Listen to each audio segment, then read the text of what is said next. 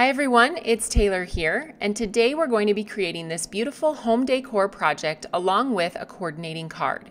We'll be using our 100% wool felt along with several flower dies to create these beautiful 3D flowers. I have the Roll With It 1, 2, and 3 dies. You cut these out of the 100% wool felt and roll them together to create the 3D flowers.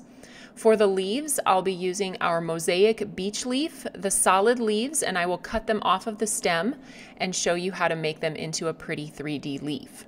I have 4 different wool felt colors. I have persimmon, creamsicle, peacock, and split pea for this project, but we have tons of colors on the Tailored Expressions website that you can coordinate to your personal preference. I'll be using the Aleene's Fast Grab Tacky Glue to glue the flowers together.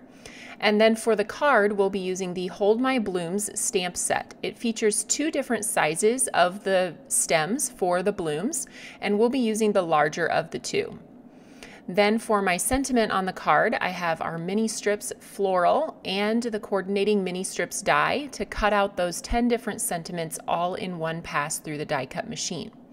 I'll be cutting my panel with the 3rd largest piece from our A2 stacklets set.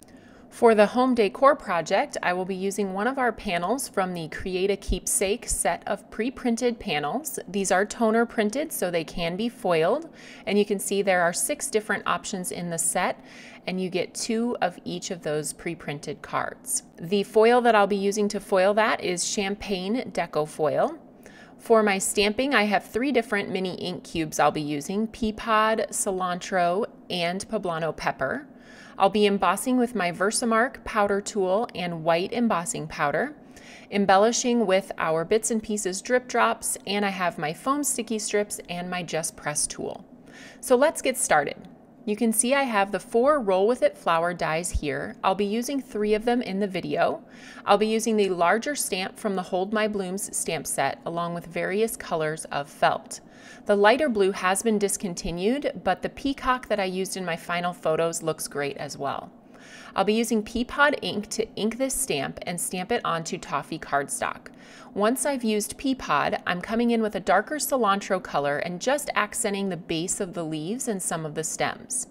Then I stamp that color down and add a little bit of the poblano pepper over the top, and then I come back with a final round of pea pod all over, and that gives me a little bit of a variegated green look on that stamped bloom image. Now I'm going to cut all of the Roll With It flowers. First I have the Roll With It flower 2 from that light blue felt, and then I have Roll With It flower 1 from the persimmon felt, and Roll With It flower 3 from the creamsicle felt. These dies cut beautifully through our 100% wool felt, and when it's time to adhere them together, you can use hot glue, but I prefer the Aleene's Fast Grab Tacky Glue. It grabs really quickly, so as you're wrapping that bloom around, you can easily get the glue to adhere, and you don't have to worry about burning your fingers. So you can see I just pinch it in the center, add a small drop of glue, and wrap it really tightly around, keeping the bottom of that die cut straight along the edge. Then when you reach the end, you can see there's a tab that's built into the die cut, so you can add your adhesive and place that tab underneath, holding the entire bloom together. Now when you get to this Roll With It flower 3, I like to start in the center, wrapping this from the center towards the outside, and then just placing a little bit of that glue on that flap that's left over and adhering that together. Next, I'm going to die cut the stamped blooms using the 3rd largest die in our A2 stacklets set. I've arranged the different 3D blooms on that piece, and I'm gluing them down with the Fast Grab Tacky Glue. You might be wondering how I plan to mail this card, and the answer is I probably won't. This is a great design to use if you plan to hand deliver your card or if you're mailing a box to someone with a card in it, but it is just too thick to get it in an envelope and mail it. We're going to finish off the card by stamping our mini strips floral. I'll be embossing these with white embossing powder, so I've stamped with Versamark ink, and then I'll pour the white embossing powder over the top and then heat that. Before I heat, I'm cleaning up with my Marilyn Monroe bot. She helps me when I get little bits of embossing powder on my table. I really don't like that gritty texture from leftover embossing powder, so I use my desktop vacuum a lot.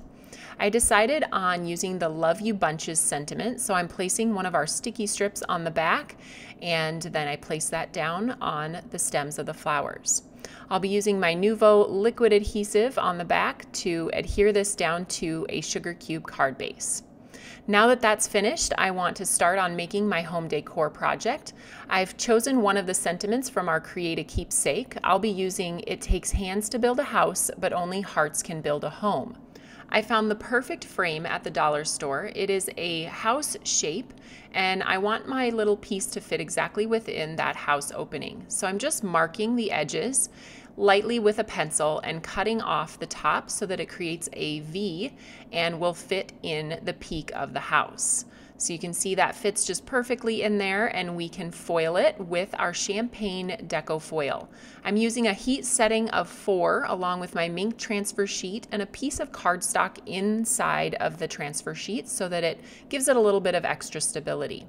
I'm going to adhere that to the frame using my 1x3 foam strips and having an equal amount of black around the top and the sides, and then my flowers will sit towards the bottom. I've arranged the flowers about how I like them, and then I'm cutting some of those leaves and placing them into the bouquet. You can see if you want the leaf to be 3D, you can place a little drop of glue and pinch that leaf together so that it has a little bit more dimension to it.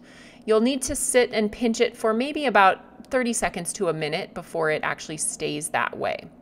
So now you can see how I've glued all of those towards the bottom of my frame along with the leaves. I'm adding some drip drops as a final embellishment, and my cute frame gift will be finished. You could give it with the coordinating card or on its own.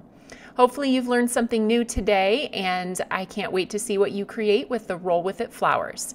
You can find all of these products at the Tailored Expressions website at tailoredexpressions.com.